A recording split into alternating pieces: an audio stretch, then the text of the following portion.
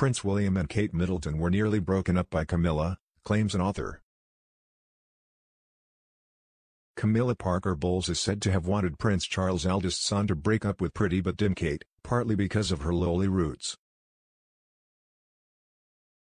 The shocking claims were made by author Christopher Anderson in Game of Crowns, Elizabeth, Camilla, Kate, and the Throne. Anderson is the author of 34 books, many of them bestsellers, and a former contributing editor at Time magazine. He is mostly known for his biography work, with his story of the life of murdered American President John F. Kennedy described by the New York Times as the most worth reading of the many Kennedy biographies.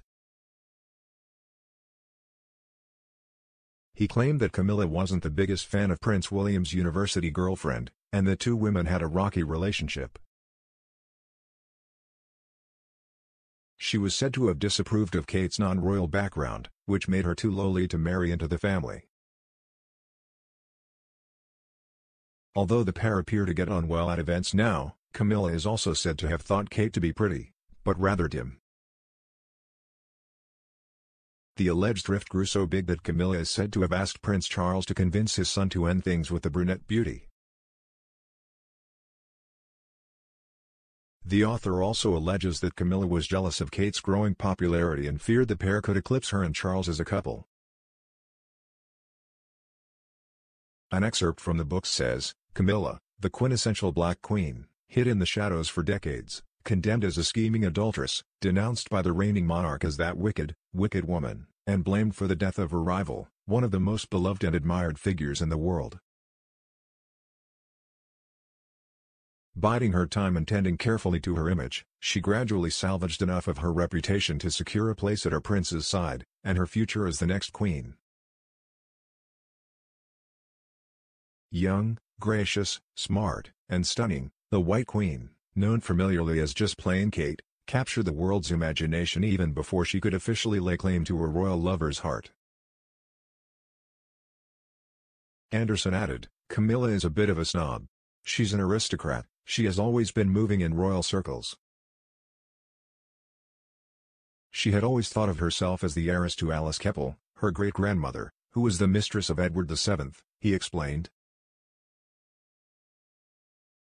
She was very proud of that connection, she boasted about that as a child and as an adult, and that's what she intended to be, part of the royal circle in the role of mistress to the future king, and then the king.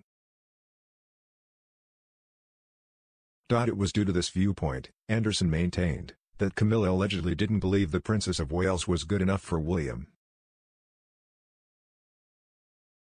She did not look at Kate as someone who was worthy of joining the royal family, the expert shared.